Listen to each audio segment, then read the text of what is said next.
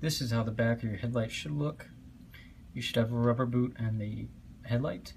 Just go ahead and remove the rubber boot. You'll not be reusing this. And bend the metal tabs over to release the bulb and pull out your old bulb. And you won't be reusing that either. Just hold those to the side in case you ever need them. You'll have your LED, your set screw, adapter, and spring. Go ahead and take the adapter with this portion facing out and install it. Now that you have the adapter and the headlight, make sure all 3 corners are fully pressed in. You can actually kind of press them down with a screwdriver on each end.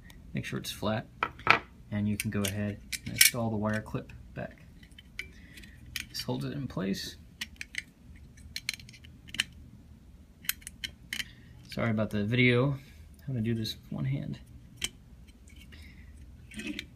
Now you can take your spring, place it over. Notice the hole here?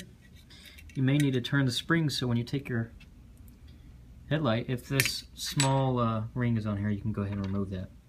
But now you can actually take your headlight. It's keyed. See the hole?